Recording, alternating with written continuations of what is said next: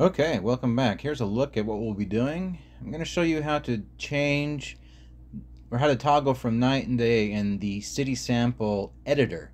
Now, this is not a video about changing from day and night when you play the game. If you want to do that, all you got to do is find the BP_night mode in your outliner and tick is night and then hit play and then it'll be night. This video is for, if you're working in a sequencer and you're doing a night shoot and you want to know what it looks like at night. Okay, so first off, we need to get a couple values. So select the directional light and we need to get the intensity of that. And we want to open up the night mode BP. And we want to find our directional light intensity initial. We want to paste that value into there.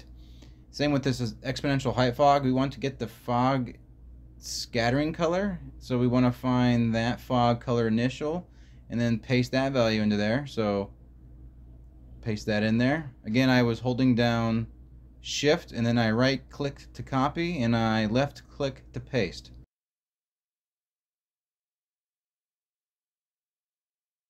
Okay, so now we need to get the skylight intensity.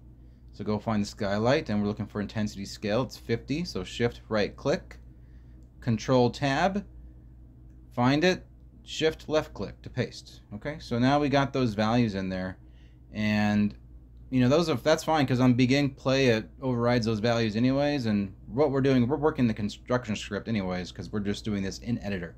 So we want to copy all the code from night and day, and we want to copy everything up to where it checks whether or not night and day is true in the Boolean. So copy all that code, and then we want to deselect the custom events, but then once we have those deselected, we want to copy that and then go to your construction script and paste that in there.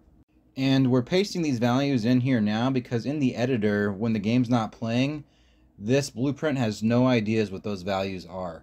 So we need to manually insert them. All right, so get the construction script open and paste that code in there. Let's go ahead and move the construction script node out a little bit. And we want to drag out is night, and from there we want to get a not Boolean, and from that we want to get a branch, and from the branch, if it's not night, we want to plug it into the daytime code, and if it is night, then which is false, then we will put it into the the night code, and that's it. We can save it now, compile and save, and when we go back to our editor, we can click night, and now we can work in sequencer at night, and we'll know what it looks like when we actually run the render queue. All right, and that's it. Thanks for stopping by. Hope you learned something. If you have any questions, just let me know. Take care.